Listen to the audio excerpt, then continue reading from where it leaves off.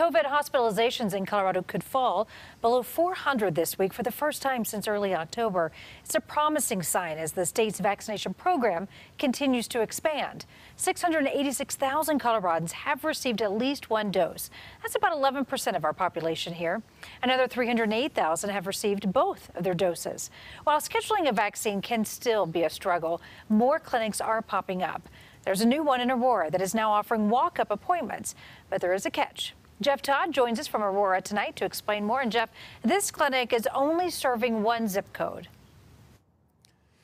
Karen, the doctor who founded the clinic here is desperate to serve these underserved minority communities. He's so desperate that he went out in the frigid temperatures yesterday to walk the neighborhood to try and spread the word that he has vaccine. He just needs people to take it.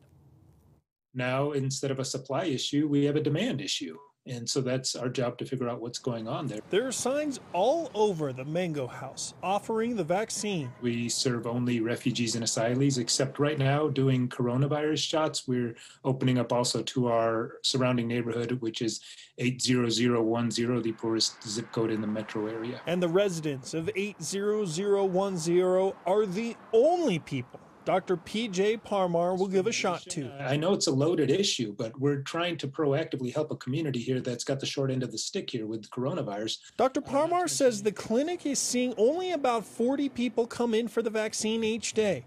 He's not really sure why numbers aren't higher.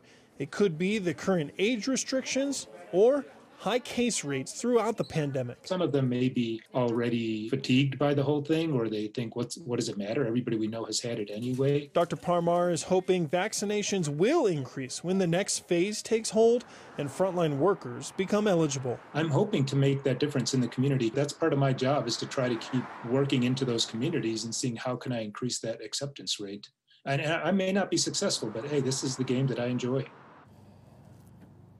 Dr. Parmar told us that he had an 81-year-old man come to the clinic the other day just to make sure this was a legitimate operation. They offered that man a shot, but he still walked away saying that he didn't want it, showing that these statewide efforts to try and get the vaccine into these underserved communities may be more difficult than some people thought.